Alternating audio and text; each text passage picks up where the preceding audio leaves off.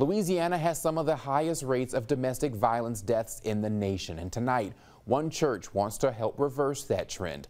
Elizabeth Bourgeois explains what they and other groups are doing during this Domestic Violence Awareness Month.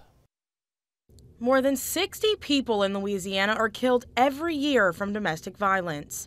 In fact, Louisiana has led the nation in domestic homicides nearly every year since 1997. I'll be out here praying for my brothers and my sisters and my people in this community all over the city, all over the country. With October being Domestic Violence Awareness Month, Cbell Thomas gathered a group of church members for public prayer to stop this type of violence.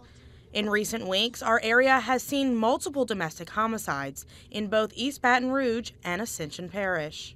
We need the parents to love their children like they never loved them before. According to Iris Domestic Abuse Shelter in Baton Rouge, nearly half of men who abuse their female partners also abuse their children.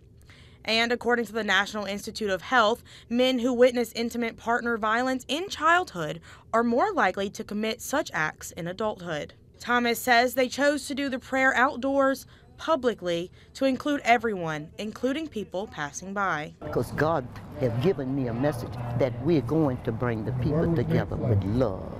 We're going to bring people together as neighbors. Local domestic violence organization, the Butterfly Society, is also calling all men to stand up and help stop the violence. According to the Butterfly Society, having men in their community support this work is crucial. Elizabeth Bourgeois, WAFB 9 News. And the Butterfly Society is having a Call to Men event on Tuesday. We have those details along with resources for anyone dealing with domestic violence. You can find all of that in this story posted on WAFB.com and the 9 News app.